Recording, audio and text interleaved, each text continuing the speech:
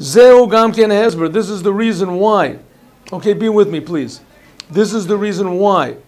Shapara Duma. So when did they get the 13 attributes of mercy? Moshe said, God, how can I pray? These Jewish people did the worst sin possible. They heard directly from you not to worship idols, and they all did. One way or another, they participated. How can I bring them forgiveness? So God said, I'm going to give you the secret of the 13 attributes of mercy.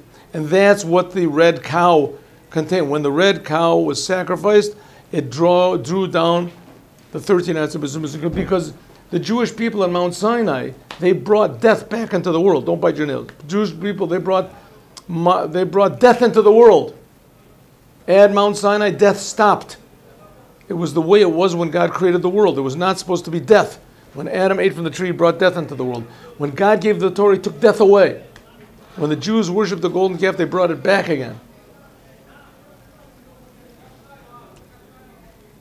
Why did they bring it back? Because it's too hard to live with Hashem all the time. Just living with God means you have to always be active and proactive and positive, and you have to make a lot of the decisions, your right decisions, and the world is just filled with obligations and responsibility. Can't waste time, right? They say that there was a joke. I heard a joke that God really gave to Moshe 20 commandments. There were 20 commandments. Don't be lazy. Don't be nosy. Don't, right? And don't gossip. Don't this. And they were too heavy though. It was 15. This is too heavy. So Moshe took out a chisel. He chiseled away 10 of them. He left the rest of them down. Took only 10 down. Don't be stingy. Don't be. Don't complain. Rabbi, didn't they worship the woman as well as the golden calf? It talks about how they worship the woman, the golden calf. No, not woman. That's a mistake. I know somebody told you that, but it's not. Okay, let's go.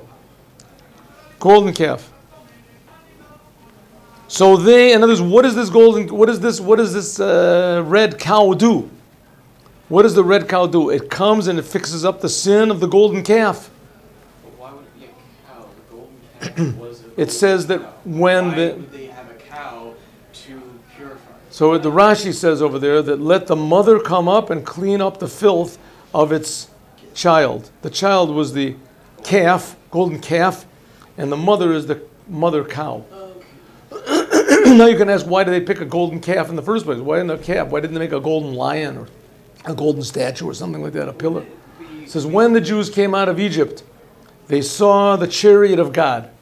The chariot of God has a face of a lion, a face of an eagle, a face of a man, and a face of an ox.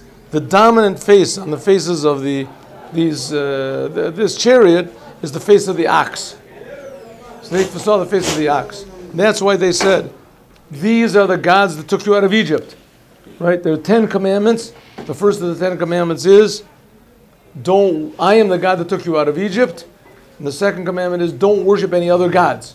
So the Jews cannot worship any god except for that one that took out of Egypt. You listening? Yeah. What happened when they made the golden calf? What did they say? Elu Elokecha Yisrael, Asher Tzedekcha Mitzrayim. These are the gods that took you out of Egypt. Here it is. The golden calf, this is the God that took you out of Egypt. Why? Because when they went out of Egypt, they all saw the face of the ox on the chariot. Look in the prophecy of Isaiah, Ezekiel. We just read it recently. Saw the face of the ox.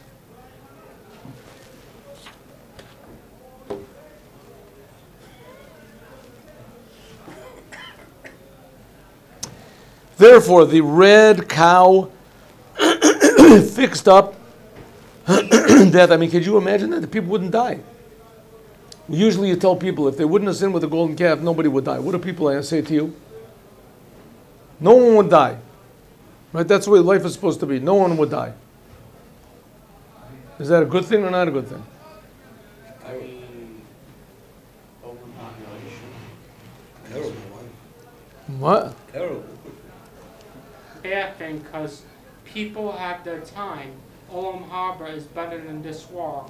Very good. Okay, what do you think? Maybe the golden calf was a good thing. It brought death into the world. Because if everyone For sure, gave money, gave livelihood to the funeral houses. That's, huh? If everyone was still alive, there would be overpopulation. Overpopulation. There, lack of food. Food. Lack of water. Right. Lack of, But nobody would die because people don't die. They would live forever. Lack of land. Everyone would be suffering.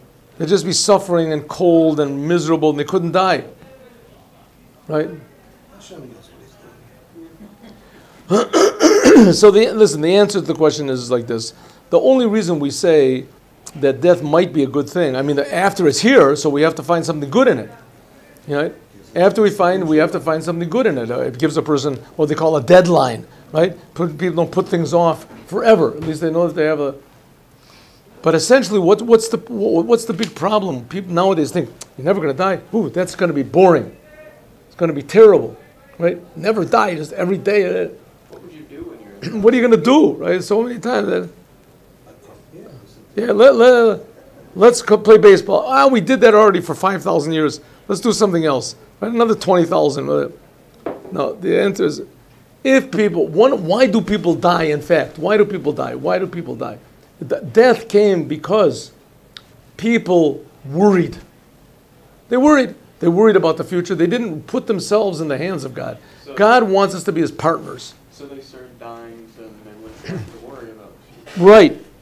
The worry, it says, worms eat a person after he's dead, and worries eat a person up when he's alive. The Jews were in the desert. Maybe Moses is not going to come back. What's going to be? Where are we going to be? Let's make a golden calf. They were so empty and confused, and they made a golden calf. And God said, okay, I see you can't get along with the world. I'll take you out of it. The fact of the matter is that this world is infinitely better and infinitely more happy and infinitely more spiritual than all the spiritual world, than Gan Eden, going to heaven and all that. Going to heaven, that's just, I don't want to say it for sissies, right? You go out to heaven, it's like for old folks' home. Yeah, you get your benefits, you get your choco, whatever you get, your chocolate, right? Everything is nice. This world is the place where God is revealed. This is the world where the raising of the dead is going to be. That's what Jewish people believe. The raising of the dead is the best thing that can possibly be. It's so good we can't even imagine it. Because we'll appreciate every second will be brand new. Every second will be exciting. We'll see the godliness in every instant. And we're part of it. And not only that, we have an obligation not just to appreciate, but to contribute. To contribute. As far as food in the world goes, right? So I've said this before a lot of times, but I heard a very interesting argument. What did you want to say? When Mashiach comes, it's supposed to be that every dead Jew that in the past will come back alive and be brought to Jerusalem. But that's the end. No, yeah, that's the end. But no one will die. Death will no No longer one exist. be a thing. That's right. So we're going to have that issue. That's right. That's right. But it won't be an issue. It won't be an issue. It'll be the ultimate happiness that there could possibly be. Impossible to understand because life is such an amazing gift and we don't appreciate it at all. We don't appreciate anything. What do we appreciate? Lucky, maybe we appreciate, right? Waking up in the morning, if you have you have a sickness, you're cold, you have hemorrhoids, something, they go away. Oh, the most happy person in the world. You have an ingrown toenail, and it goes away. Oh, I'm so happy I have an ingrown toenail. I couldn't walk, I couldn't talk, I couldn't sleep, and now I appreciate life. What about all the time? What about all these millions of people, billions of people that don't have ingrown toenails and they don't have these things, right? Why aren't they happy? Leave me alone, right? Exactly the opposite. They're miserable. People are miserable all the time. The most miserable creation in the world is a human being. Human being is the most miserable creation in the world. You can give him everything he wants, everything that it is, and he's miserable. He commits suicide. He goes crazy, right? He's complaining all the time. He wants to change his sex. He wants to change his mind. He wants to change his hair. He wants to change his nose. He wants to change everything. That's politically not correct. Oh, God. Wants to change his political party, his affiliation. I don't think that's politically correct. Politically. Listen. That's because you can't, God made you who you are. It doesn't matter if you're a man or woman. Transgender is 100% politically incorrect. No, well, let's not talk about that. Because what you said, That's what is politically correct. To be who you are, The language is confusing. right? The language is confusing. To be who you are, that's incomplete. That's what it is, right? Say, be a man. You better not say that here because that's Offended by Come on, feelings. let's. That's totally off the subject. Totally off the subject. Zachariah, what's going today? Huh?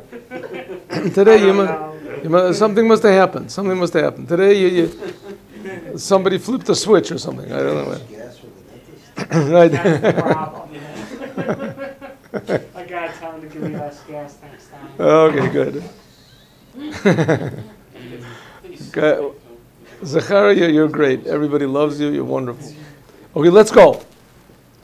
Here we have the commandment of the Para Aduma. The Para Aduma, the red cow, is a little bit of a taste of the raising of the dead. It's a pure revelation of godliness that does away with the impurity of death. Now, just one small thing. The saddest thing, one of the big signs of Tuma and Tahora, Tuma and Tahara means purity, Tuma is sadness. That's why the Chassidim did everything they could to avoid being sad.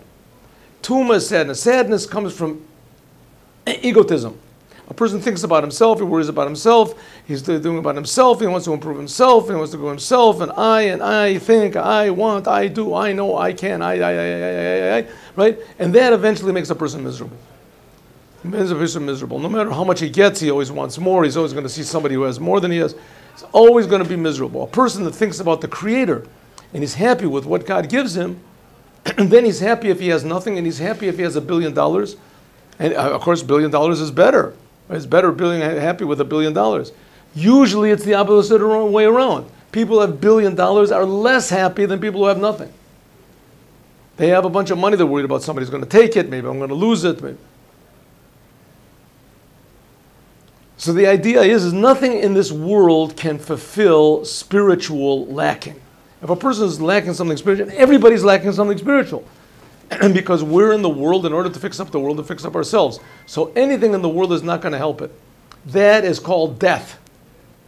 Death is relying on the world to fulfill your spiritual needs. That's death. And that's why the Jewish people made the golden calf. Isn't death technically like a relief from it's literally just a relief from the world, isn't it? It depends what you meant. It depends what the person is. We talked about this before. No, because we're talking about how life is all like, oh, it's so miserable, and even if you have everything you Let me ask you a question. Let me ask you a simple question. What if it could be that a person could be programmed or even attached to a machine that gave him opium all the time, just dripped morphine all the time, dripping morphine all the time, and he was just sitting there happy. And they have another tube also that gives him nourishment. And he's just sitting there happy his whole life. That's not real happiness. Isn't that movie? 1 minute. Happy all the time. That's something like being in heaven. But that's not real happiness. Heaven is also not real happiness. What do you mean? Happiness, true happiness is being partners with the Creator of the universe. That's true happiness. So when we're ascending to heaven, then we're going to be a part of Hashem. So You're not, no, you're not partners. You're receiving drips. Hashem is giving you the morphine, whatever he's giving. It's not morphine, it's Hashem. You're sending It's the Hashem. radiance. Hashem. It doesn't make any difference. A person, the essence of a human being is responsibility. When a person is responsible to God, and he can fulfill that and everyone's responsibility to God. A person is and he fulfills that responsibility. If he realizes what he's doing, he's happy. If he doesn't realize what he's doing, he's not. But a person that, let's say, he's in Auschwitz, or the previous Lubavitcher Rebbe, when he was in concentration, he was in Siberia, right? He was in Siberia, right? And he thought, you have to read what he wrote. He said, when he went in, he said, what's happening to me? What's going to happen to the Chassidim? What's going to happen? And suddenly he said, what am I thinking these negative thoughts for?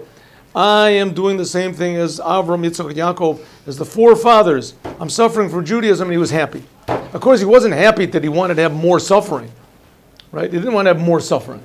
But the suffering that he did have, it was inescapable. Inescapable. So he realized, this is suffering that's coming from God. If he died, then he would have left the suffering. Right, but then he wouldn't be serving God anymore. He wouldn't be partners with God. He would have no problems. He would be on the opium. Exactly. Yeah, but He we're wouldn't have in any this world. problems. And having problems is not such a bad thing. In this world, to be on opium is not a good thing. No. In the next world, I don't know, maybe something. Okay, it's a different type of opium. It's a different kind of dimension. In this world, we want to be functional. If you're stuck in the next world, it's good. But the fact is that when only here in this world can you serve God and can you make God happy. That's what the Baal Shem Tov says. You could theoretically That's what that's the policy of the Baal. serve Hashem in the next world. You know what? 1/3 of all in Papa is the next Yeah, world. you have a package. I know where it One is. of the mitzvahs is eating